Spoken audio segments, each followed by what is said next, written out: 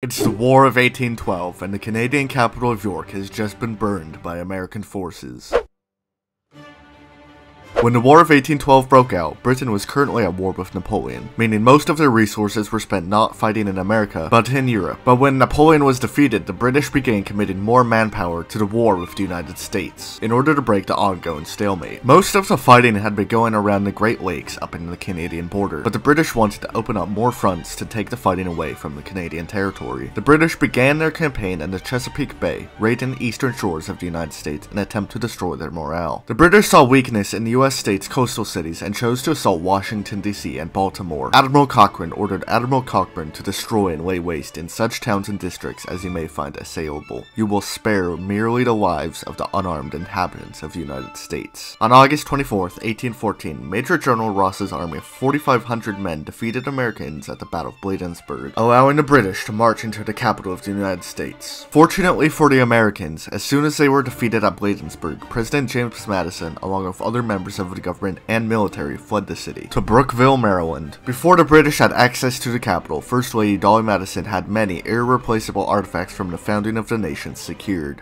As the British entered the capital, Admiral Cockburn was ready to burn the entire city, but General Ross limited the arson to only public buildings, leaving out any private property. Although the White House may have been the most iconic and known building burned for many watching today, the most valuable building was actually the Capitol, since that single building had many areas to it that are in separate buildings today, such as the Library of Congress. So when the Capitol building was burned, so was the 3,000 volume collection inside. The British then quickly turned their sights to the iconic White House, though it was called the Executive Mansion back then. Captain Blanchard and his men were sent to burn the house, but when they entered, there was a feast waiting for them. The soldiers then proceeded to burn the house after their feast. Up next was a building of the DC newspaper. However, this one was simply took apart brick by brick, as Admiral Cockburn didn't want any negative press about him, especially if the fires spread to neighboring civilian houses. Unfortunately for the British, the Treasury building did not contain many treasures, but only had old records, so it and the Department of War building were promptly burned. When the smoke cleared, one building remained, the good old Patent Office. The Marine Barracks and the Commandant's house, along with much of the private property around DC, also remained, as they were spared. The inferno from all the fires were so great that the glow was able to be seen from 50 miles away. Fires were only then burned out due to a huge storm that swept through the city. However, this storm may have also brought a tornado that damaged even more of the burned city. Unfortunately for the British officers at the burning, European leaders and the British citizens were shocked and denounced their burnings, and even their intended effect of demoralizing the United States did not work. As usual, the Americans were even more motivated to defeat the British, and although the war did end in a stalemate, they still gave them a harsh defeat at the Battle of New Orleans. The White House became operational in 1817, and the Capitol building was operational by 1819. Overall, despite the sacking of their capital city, Thomas Law described the city like a phoenix rising from the fires, stronger than ever before.